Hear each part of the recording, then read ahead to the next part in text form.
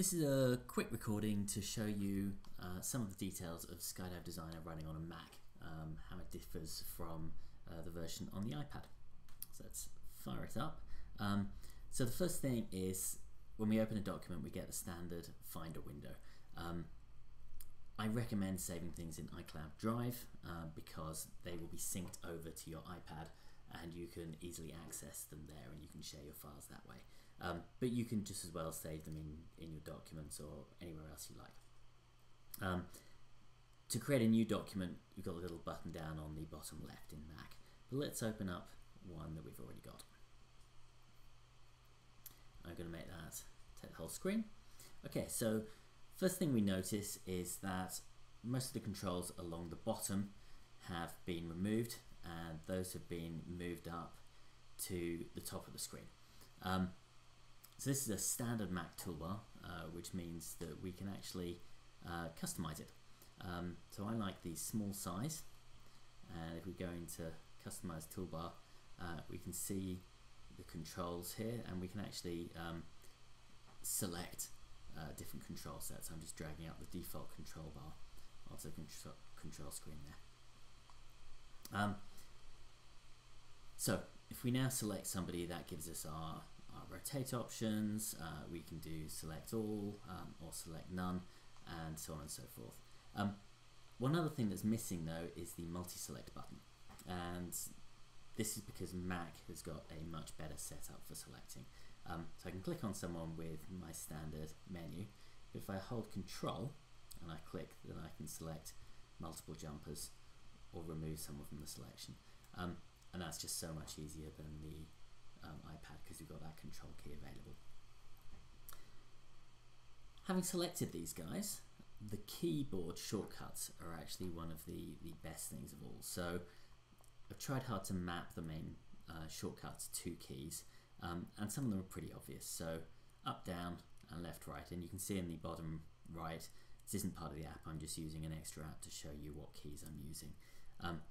So those are great, those are movement, but we've actually got the modifiers as well. So if I hit the Apple key, then it does a bigger movement.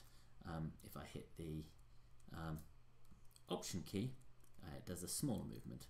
So I can put my people into place and then just kind of finesse exactly where I want them to be. Same thing for rotation. I hold Shift and then left and right will rotate. If I do Shift plus Control and left and right, then those give me a bigger rotation. If I do Shift plus Option and left and right, those give me a smaller rotation. Similarly, if I do Control A, I select everybody. If I do Shift A, I deselect everybody. Now you can see those all up in the menu. So the menus are here, and we can see these shortcuts. So J to add somebody, delete to delete a jumper. Change stances, that's quite a nice one. Shift 1, 2, 3, 4, 5 to change stances. So if I select my guys, Shift 1 is narrow arms, Shift 2 is wide arms, Shift 3 goes to head down. So that's a cool one. Move we just talked about. Shift makes it rotate.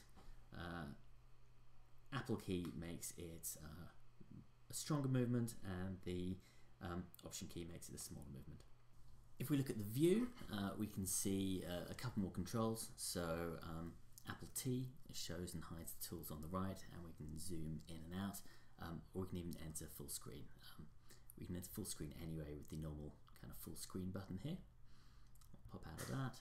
So Apple T shows and hides the tools on the side, and zoom in and out with plus and minus, and equal to kind of zoom to fit. One other quite nice feature is that we can tile windows. So if we open a new window here, say stances, we can do window, merge all windows, and we've actually got our windows in tabs here.